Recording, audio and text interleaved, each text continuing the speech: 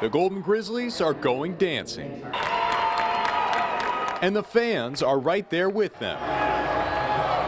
It was an evening at Oakland University's Arena, where players not only found out seating, but had an opportunity to react with fans, sign autographs, and take photos. The evening reached its pinnacle, though, when the Golden Grizzlies learned they'd be dancing right to Pittsburgh to take on the Kentucky Wildcats in the round of 64.